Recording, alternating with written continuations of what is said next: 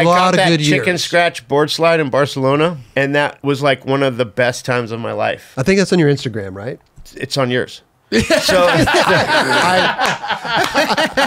the reason why this was such a beautiful moment for me is because the fact that they actually sat back and was like, yo, dude, this is your time. I mean, you took some good ones on this, bro. This energy that I get from these kids, it's still alive. If it wasn't for them, like, having any kind of, like, care or understanding about who I am and what I like to do, then I would be shriveled up like the Wicked Witch of the West.